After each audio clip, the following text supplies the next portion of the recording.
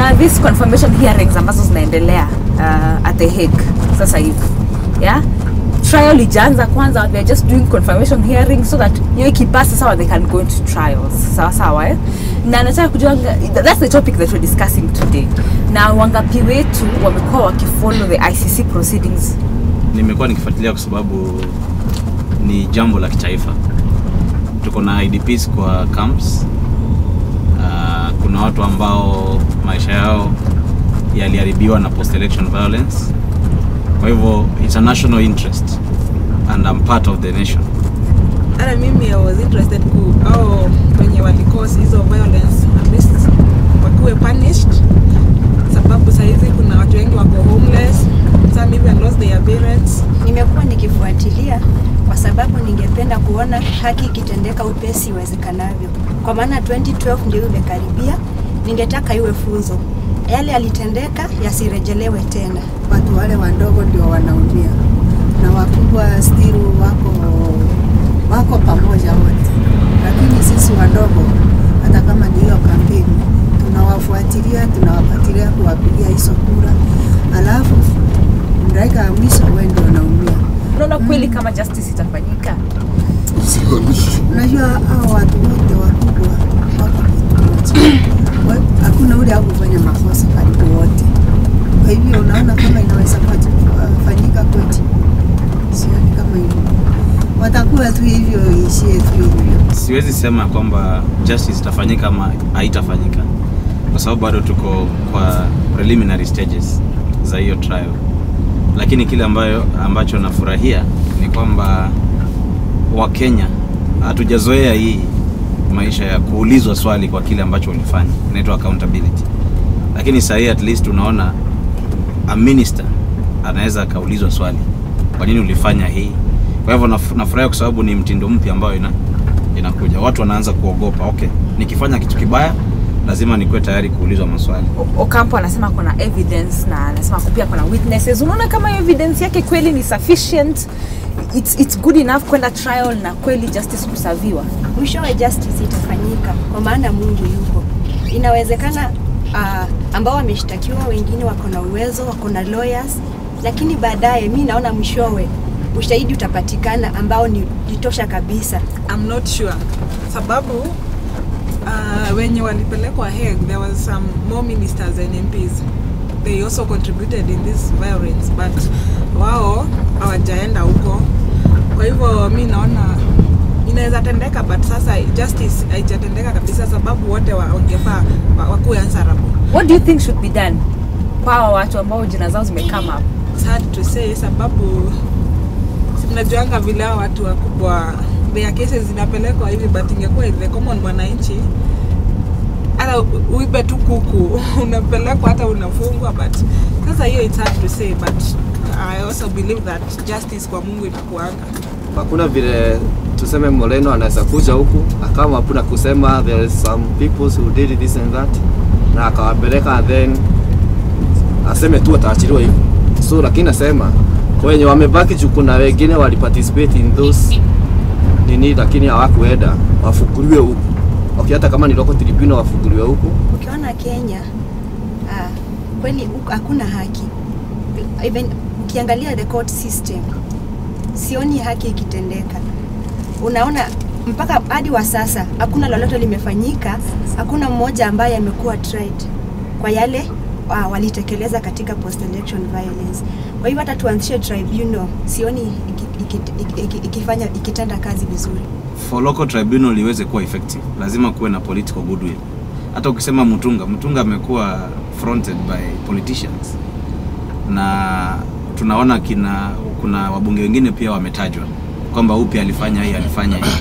Kwa hivyo mimi naonelea kwamba Wakenya wangekubali, tungesameheana na hii mambo the root cause. Kwa mfano ukiangalia in Rift Valley haikuwa really mambo ya election. Tunajua mambo ya land, na land is not only in Rift Valley. Hata Nyanza wapi kumekuwa na issues za land, coast kumekuwa na issues za land. Election ilikuwa tu ndio sasa ile trigger. Una kama kusameheana na kusema okay, let's bury that hatchet, let's move on. Kweli is that enough considering ya kwamba ni kama we don't learn from our past? Okay, kusameheana imaanisha kwamba justice isifanywe. because hakuna pia kusameheana bila justice. Sitakusamehe kama hujakubali wewe ndio ulifanya. Kwa hivyo wakubali alafu tuwasamehe, lakini tusiwapunish. Wanaweza pewa punishment kama Rwanda wale. Basi hiyo si kuwasamea. Hiyo si kuwasamea. Hiyo ni msamaha. Kwa mfano Rwanda, kama ulichoma nyumba ya mtu, unasamehewa lakini unaambiwa unaenda kujengea huyo mtu nyumba. Mungu unaona kama anaweza kuwasemea kweli. Anaweza kusemea hao na wale bando wanasafa. I'm not getting this money by kusemewa. Unasema kila nani wasamehe? Okay, maybe I can explain further. Kusamehe imaanisha kwamba we overlook the issue. Kusamehe inamaanisha tunakuja chini kama Wakenya, tunakubaliana ya kwamba shida zetu kama Wakenya haikuanza 2007. Kwa sababu sasa hivi umesikia mama hata akisema ya kwamba saa hii wale ambao walikuwa in the opposing camps, tunaona wengine wako pamoja. 2012 ndio inakuja. Shida zetu hazikuanza juzi, zilianza kitambo. So according to you, shida zetu specifically ni gani? Hizo unasema zenye ziko shida za Wakenya imekuwa ni ukabila. Ya kwamba kila kabila inataka ikue katika kiti. Na wakiwa pale ni kunyakua. Kabila zingine zinaingiwa na ile chuki ya kwamba wamenyakua, sasa wakati wetu ukifika pia tutafanya nini? Tutanyakua. Hiyo ndio shida. Kwa hivyo lazima tukae chini tujiulize, tutagawa mali ya taifa namna gani, so that each tribe isione ya kwamba lazima tuwe kwa state house ndio tupate nini? Resources. Tukirudi kwa kesi pia tena, one witness who is witness number 8 ni mtu ambaye alikuwa na abuse alcohol na cigarettes, na ni mtu amekuwa participate in election violence kutoka 92. So unaona, is it about time that these witnesses were unmasked? Tuone ni akina nani asiwa unmasked, kwa sababu unaona kesi ya Ruto na Henry Kosgei imeendelea. Sasa wengine wamebaki wataangalia vile inaendelea, na waone wale witness Okampo amewaleta wajue jinsi ya kujidefend.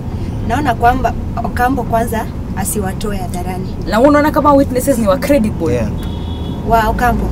Ukisikia mtu ni mlevi. Wewe angalia, nikikuja nikwambie, unajua nani alisema ati wewe unafanyanga ABCD. Lazima utaniuliza nani mpaka ujue nani amesema hivyo, si kweli? So Okampo anafaa kuonesha witness ni huyu, si ati number 8, number 7. Kwani ni matatu ya kwenda mahali waseme jina yao na kuna kitu inaitwa witness protection. Kuna kitu inaitwa witness protection. But they should tell us who they are. Hakuna vile unaweza kuja kuambia ati fulani ameniambia story zako nini. Utauliza nani? Umerealize inakuanga nani? Si hata information haijalishingi. Kama sitaki ujue ni nani. Hiyo ni rumors. Of course, those are rumors, yeah. Unajua hii ni legal process. Na tukumbuke ya kwamba hii kesi iko mara mbili. Kuna the first accused, Ruto, Kosgei na Sang. Alafu kuna Uhuru, Mudaura na Ali. Okampo is building his case. Kwa hivyo anaweza akaiapproach vile anataka. Jambo lingine ni kwamba kuna hiyo witness protection. Tuseme kwamba huyo witness number 8 anakaa Eldoret saa hii. Tunajua vile, the truth be told, hisia there's a lot of tension and emotions have piled up. So nasikia hata Okampo alipotoka kwa koti akakuwa interviewed na Kass FM na Jeff Koinange, akasema time is coming, I will do all that. Saa hizi tu ni kusema the case that I have against these people. Kuna pahali ambapo anasema kuna revenge attacks ambazo zilikuwa zinaplaniwa State House na Nairobi Club, na Uhuru alikuwa involved. Okay, so zinakama, but hata ukisikia tu venye imesemekana kama kina Mudaura, some cult members na Uhuru ati walikuwa State House wakipanga hizi revenge attacks. Kweli kuna kitu kinaweza kaendelea State House na Kibaki ajue, the president asijue, ama Raila ama watu ambao wako involved wasijue? And if that's the case, basi kwa nini hawa watu wote wasiweko kwa bandwagon moja wapelekwe? State House sio heaven. That's number 1. Kwa hivyo tusijidanganya kwamba kuna mambo mabaya hizi fanyika State House. And also pia sema ya kwamba ilifanyika. Lakini kile nataka kusema ni kwamba by the fact that Kibaki na Raila walienda bunge wakasema tufanye hiki kitu hapa Kenya, inamaanisha walikubali ya kwamba violence ilifanyika, si ndio? By the fact that walikubali kusign hiyo agreement ya kwamba to share power, inamaanisha walikubali violence ilifanyika. Hakuna kitu inaweza fanyika na wajui, wanakuwa wanajua everything, they know. Kweli mnaona kwamba ICC, what is going on right now, that's enough or do we need to do more? We need to do more. Kwa sababu hiyo ya kesi ya ICC ina involve watu 6. Na ukiangalia jinsi tumesema shida ya Kenya ni mambo kama ukabila. Tukiangalia na kubadilisha mambo kama kuondoa ukabila, kuondoa ufisadi Kenya, mambo yatakuwa sawa. Wenye wali Kata watu. wenye wali watu walikata watu ama wenye those who did those all wanafaa kufanya nini? Audio wanasema wafanye nini wahukumiwe huko, lakini wenye wako huko ndio walichochea hao wafanye hivyo. Then audio wanafaa kwanza kuondolewa ndio wasiwahi chochea watu wengine hivyo. Hii kitu ni kai inafanywa political. Unaona kama vile Moreno saa unaweza jiuliza mbona alikuja the time he was here alikuwa anafanya nini? Waki envelope was sold 10 suspects. Still wanajua hiyo. Where are the 4 people? Wengine wanne wako wapi? Nikaa kuna kitu ili happen kati ya Moreno Campo na Kibaki na Raila. Hata mimi namshuku sana. Kwanza mimi anaitwa Campo. Your story is only justice. Na hayo ndio maoni ya watu hapa kwa Matatu. Kwa sasa tunaenda kwa streets kutafuta ma suspects wengine. Yeah, kwa streets. Then we take them to Hague, si ndio? Yes. Yeah. Naomba akitendeke. Akitendeka ni jambo la maana kwangu sana, manake kilio cha Mkenya. Kwa maoni yangu ninaona hiyo kesi ni kama haitakuwa na ushahidi wa kutosha. Wale hawajoni nao majaji sama nini. So, kama uko na makosa watakuwa charged, na kama wana makosa wataachiliwa. Si kwa wale watu watatu walienda kule. Wajao nao ni lugha moja. Na hapa Nairobi pia si watu walipikana. Hiyo lugha ilikuwa hapa Nairobi. Kama wasi wangechukuliwa tu wote wale walihusika alafu wapelekwe ile place, mimi naye ningedai tu wabaki tu huko. Na hayo ndio maoni ya watu kwa street. We are taking a short break now. We'll be right back.